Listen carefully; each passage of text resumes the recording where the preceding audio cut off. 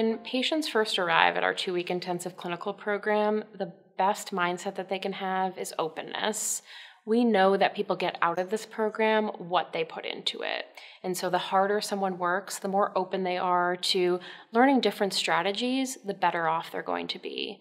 We know that the people who come to our program are here because something in their lives isn't working or isn't going the way that they want it to go. And so having a bit of openness to other strategies or different ways of thinking about things is going to provide them with a lot of benefit. BrainLine is powered in part by Wounded Warrior Project to honor and empower post 9/11 injured service members, veterans, and their families.